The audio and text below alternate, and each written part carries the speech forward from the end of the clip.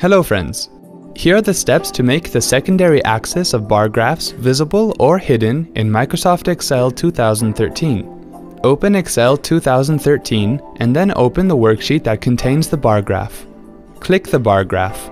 This displays the chart tools. Click on the Format tab.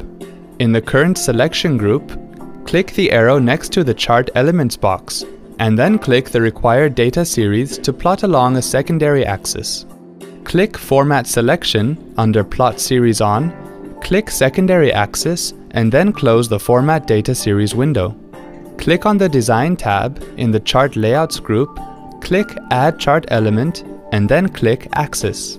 To display a secondary horizontal axis, click Secondary Horizontal Axis.